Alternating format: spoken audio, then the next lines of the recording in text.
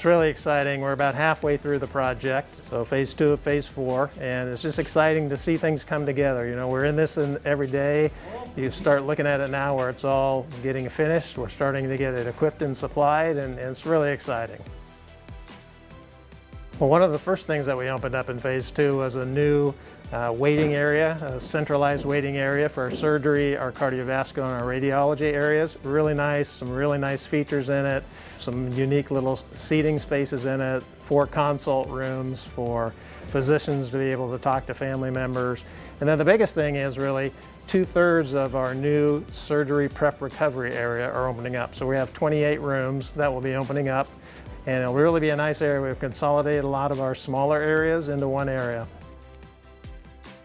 We had to sit down early on in the pandemic and decide, okay, we're going to move forward, we can delay things, and we decided at the time it really was best. We thought we could have measures in place that would make it a very safe environment.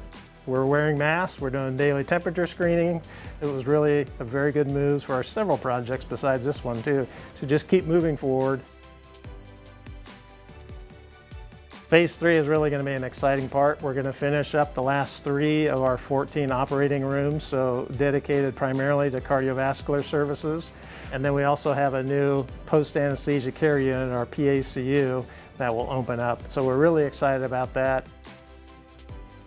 I think it's just Bryan's dedication to providing the most excellent patient care that we can, and we've got some facilities that help support that.